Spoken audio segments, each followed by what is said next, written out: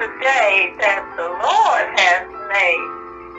We shall rejoice and be glad in it. Hallelujah, hallelujah. To God be the glory for all the good things He's done in our lives. Hallelujah, praise the Lord. Love you. Showing Satan comes in, showing he comes in subtly, but he come in immediately. If you go back, look, based on this, is almost immediately. If you look at it, we talk about chapter 1, chapter 2, chapter 3, the fall of man. Homeboy ain't making it to 3 chapters. 3 chapters. 3 chapters of man explain the whole issue of man after that. All we saw in there issues after that. Matter of fact, it's funny, even the first man got offended. Got offended. He got offended and killed his brother. So Bishop, all I was saying is that what I was getting out of that parable was a restatement of the beginning. It's how he was explaining it. Go ahead. What's your CRT? Huh? What is your CRT? Let's see your CRT. I ain't did it. That's for Sunday. I was gonna get mine for Sunday. I just want to let them hear what I heard from. We said in that chapter, verse 9. He that has an ear, let him hear. Let him hear, right? He that has an ear to hear, let him hear. And I told as a Minister Harper that this parable is saying, I want you to hear from me. The 10 to 20 is an explanation that Jesus gave as a mystery, but it's obviously this parable is to talk about the kingdom of God and restatement of Genesis in the beginning. That this pattern is the same pattern that's been going from the beginning. So what's the CRT? I tell you, I'm gonna get you Sunday. Okay. I'm just telling you what he meant. Does anybody have a CRT? Well, we ain't supposed to do it today. Elder, you got one?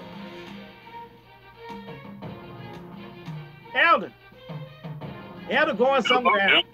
Oh yeah, hello. Yeah, I'm sorry, y'all. I'm halfway in and halfway out. Did you? I don't have anything with me. I'm just on the road right now. And then we asked Minister Harper to chew on it. Now he may have something now. No, I wrote something earlier. You did? I wrote something earlier. He has a CRT. What'd he say? I said you already probably have a CRT. Yeah, you asked me to have one ready tonight. Oh, you did? Okay. See, we must bring our Sunday if based on the agreement. Right there, Brother Addison? No, I don't know. Tonight. You said tonight? Did you say tonight? We all agreed to bring it tonight. You're supposed to have it last Sunday. I thought we were gonna redo it again Sunday. No, you're supposed to have it tonight. Oh, see, I didn't have the ears to hear. I heard. That's good right there. Well, Brother Addison then he must have heard the right thing. So Brother Addison, what you got? I told you mine. I can't. I'm on my cell phone and I don't even know how to do that. What I have written down is on my iPad. And I got 8% battery life on that, so I don't know. You want to read it real quick? Can you read it? All you got to do is post it to the screen. Okay, but I don't have it on my phone. I'm online on my phone. Right, just go read it. You can read it though. You can read it. You want. Is it 15? Is it 15 to 18 words? Let me count them. Let me count mine too. It's a little more than 18. Just a few more. Okay, so and you know I have my original CIT. If we want to go with my original, I had one from the beginning. Where's mine at? Yeah, here's mine.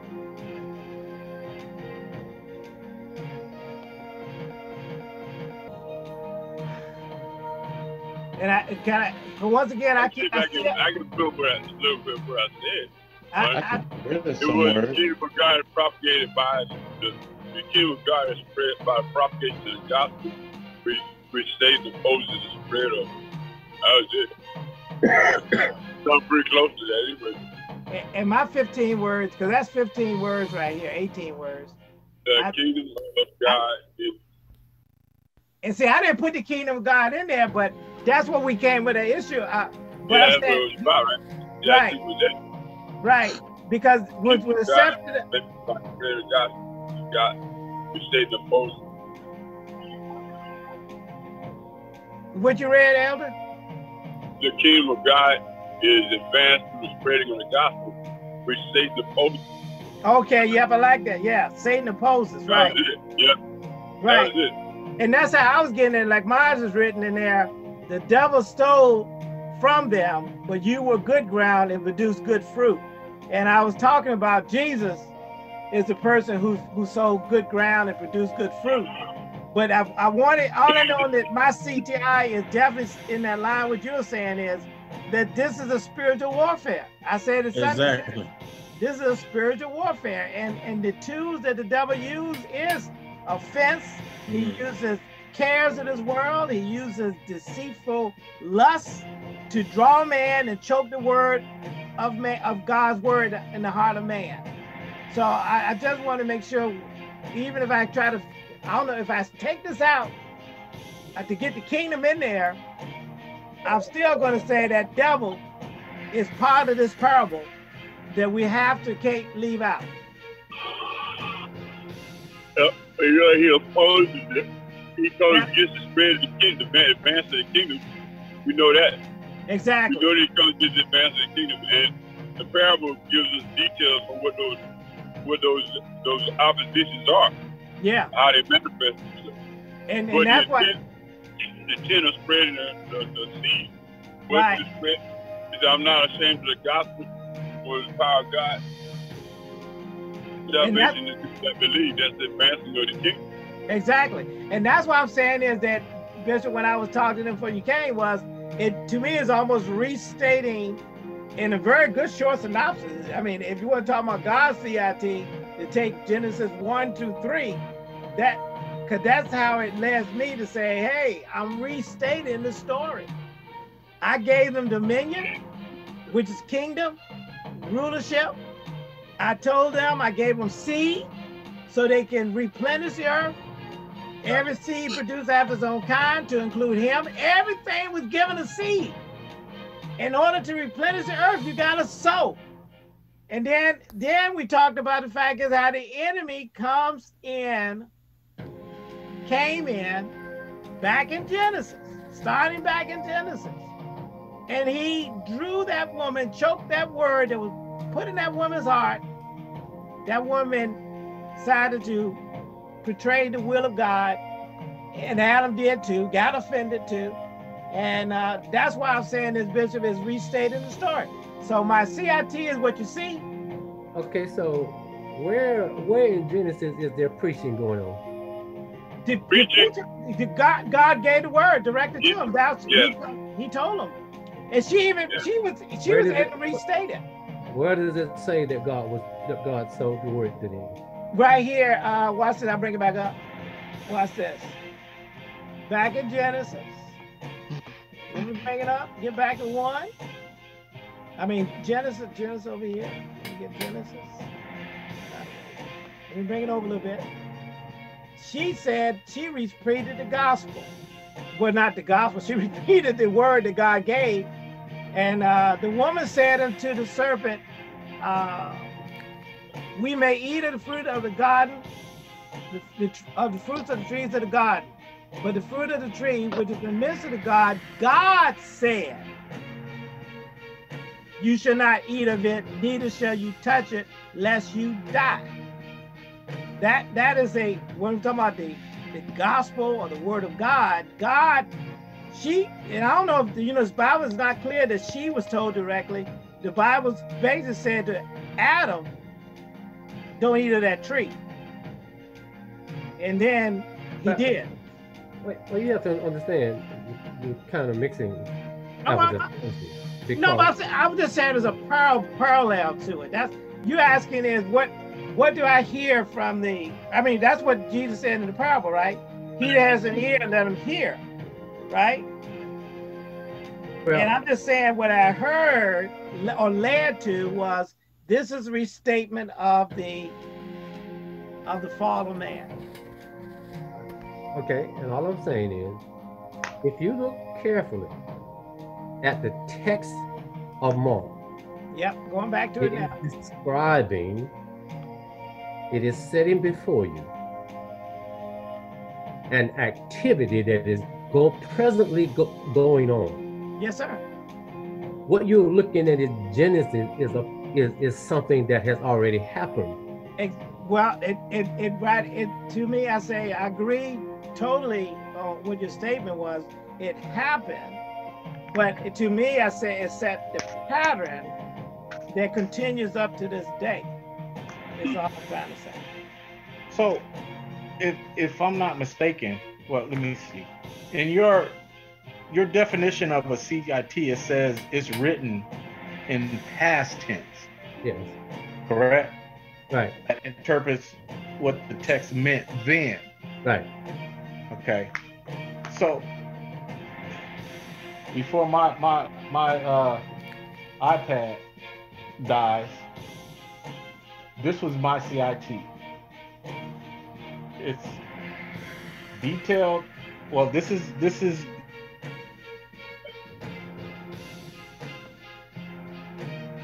I'm listening. I believe it gone. He there. Okay. Detailed information or process given on how God's new covenant affects the hearts and minds of mankind. That's my CIT. Okay. Okay. Now, so why did you choose New Covenant? Because he was sharing the gospel. Now I'm just asking to try to see what your line of thinking is. The gospel, he was preparing, he was illustrating the good news and teaching the kingdom of God. It is at hand. Yes. So that is the gospel. Yes. So that seed that is being sown is God's word, which is the gospel in the hearts of mankind. It was written on stones and paper. Yes. Now it is sown in the hearts of man, which is the process of the new covenant and how it affects the heart. But not only the heart, the mind, because if it doesn't get into the heart, then it is the mind that is controlling the germination of that tree. It's determining the ground that tree, that word is being sown on, that the seed is being sown in. Because if you don't believe, then it won't go into the heart. And that is the mind. That's why I said it's the heart and mind of mankind. That is my central idea of the text, what I got. Okay. There's a couple of things that's interesting. I noticed that you kind of equate the gospel to the word.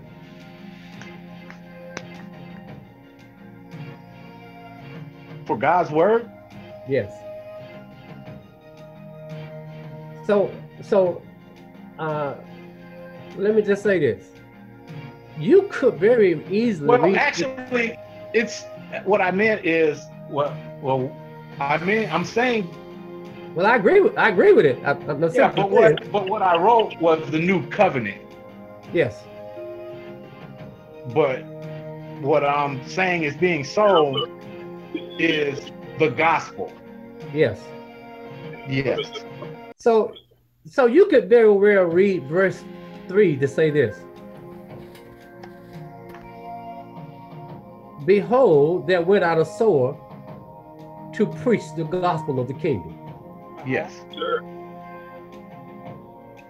So do you agree with that? Yeah. Yes. Now, because when he says later on in his explanation that the soul, that the seed of what the sower sows is a word, what he's actually talking about is the gospel. He's actually talking about the gospel of the kingdom that he himself is preaching. And I think in this context, I think initially he's really talking about himself. Yeah. Yeah, and the reason, just to stay in track, when we said in Genesis 1:26, when he said he gave them dominion over the earth, he said it twice. It was talking about him establishing a kingdom that he gave mankind to have dominion over. And we looked at the word dominion. It does indicate ruler and rulership. You know, to me, I'm saying he's been talking about the kingdom from the beginning. But all the way back to the beginning, he was talking about the kingdom. That was the one we looked up. This is just to throw that, see where I'm coming from. It's he was talking about position on earth. He wasn't talking about right. He was talking about, he's still talking about the kingdom. He said the kingdom of heaven is like, right? And he even talked about, a lot of the parables talk about the king went, left some people. He talked about king, gave talent. Remember the one about the talent, right? He gave one talent. He gave 3 people, 1 5 talents, 1 2 talents, 1 talent. Mm-hmm. And then one joker buried it in the earth, right? And he'd say that's the one that got in trouble, while the others were at least multiplied what was given. That it seemed like to me, he's even once again he's restating. I gave Adam a talent. I gave him 1 talent. I gave him 1 commandment. And what did he do? He screwed it up. It seemed like he's kind of, he stole that talent into eat. he did. He said, this woman you gave me, I gave you dominion, boy. And the first thing you're gonna tell me is that when I gave you dominion, you gave it up. Yeah, he subjugated to his wife. He put her over him. So he gave up his authority, and she gave up the authority that he had because he gave it to her. Exactly. Who gave it to Satan? And Bishop, this is the word we're using. What does that have to do with the kingdom of God? This right here, Bishop, is the kingdom. He established the kingdom. He's trying to establish the kingdom here, right? 1 second. Look at this, Bishop. We looked at, I'm just saying this, from the beginning, he started talking about a kingdom. Right here it says dominion. Here's the definition of dominion. And he said it twice in that chapter. Giving man dominion. So all I'm saying is it's a restatement of a story that he always, because matter of fact, why not have, his whole intent was always about a kingdom. Well, how do you have a kingdom if the seed hasn't come yet? The seed, but you gotta remember, we talking about from the beginning, Adam was, remember you got the first Adam and last Adam. Right, but what I'm saying, there's only one kingdom. Right. There's only one kingdom. Right. Past, present, or future. There's only one kingdom. And that kingdom cannot come apart from the true seed. Adam is not that seed. Well, Adam was the first seed, though, right? Adam is the first. Was he not? No, Adam is only a shadow. He's not the seed. Well, it said first Adam, last Adam. I'm just telling you. I'm just saying is if Adam didn't fall, he made it. I agree with him. I'm just saying is that when he set this thing up, he said, "Let us make man in our image, in our likeness, and let him have dominion, which I'm just saying refers back to kingdom. Well, that would imply that you could have a kingdom without Christ. Well, Christ is in the, when he said let us, he's talking about the Father, Son, and the Holy Ghost, right? Christ was the Word of God. Christ is the Word of God. Christ was made flesh. The Word was made flesh, but the Word returned back to where it was, right? Well, so Christ was in the beginning. What we got to be clear on is this, though, is that it was intended from the very beginning, before the foundation of the world, right? That the Word would become flesh. Yes. After what? Was it? I know we said from the Bishop Edward brought that up about the fact is the foundation of the world. I think Edward was almost saying is that this had to happen because it was already ordained to happen. But the point we're saying is that Christ was part of the creation. He framed, the worlds were framed by the Word that came from God, and the Word was Christ. And the kingdom, I'm just saying he started talking about, maybe that's a shadow if you want to say it, but that Genesis was that's what that parable reminded me back to, this whole concept that the kingdom was talked about from the beginning. And the devil who caused them to fall is also in that parable as well as in this one. That's what I'm just saying. So